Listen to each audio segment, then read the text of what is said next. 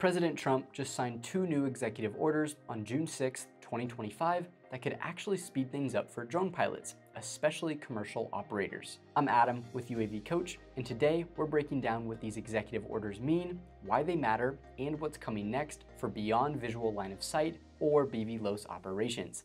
Let's get into it.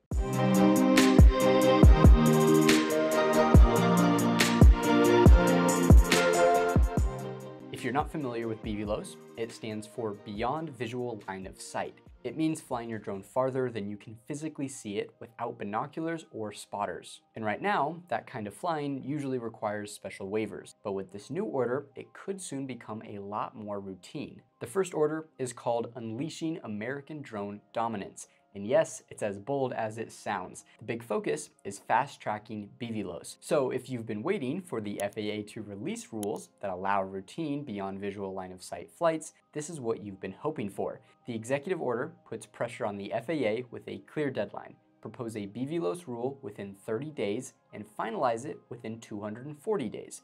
This is huge, especially for those who are excited for Part 108. And if you've never heard of Part 108, it was basically this long-awaited BVLOS rule that's been delayed multiple times, leaving pilots and companies stuck in limbo. Well, now the FAA has literally been told to move faster. And not just that, do it with structure.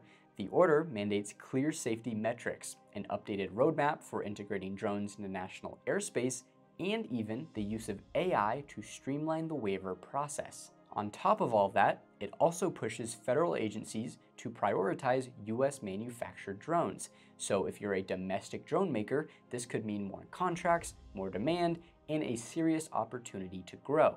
There's even a nod to advanced air mobility, which is setting up pilot programs for things like cargo transport and emergency response using eVTOL aircraft. Now, there was also a second executive order focused on counter-drone operations and airspace security. It's very important, but for commercial operations, it's the BVLOS rulemaking and US manufacturing support that really matter right now. So what is next? If the FAA meets the deadline, we should see a draft BVLOS rule in the next few weeks. And if that happens, we'll be covering it here on this channel. So make sure to like and subscribe and turn on that notification bell so you don't miss our breakdown of the rule once it drops.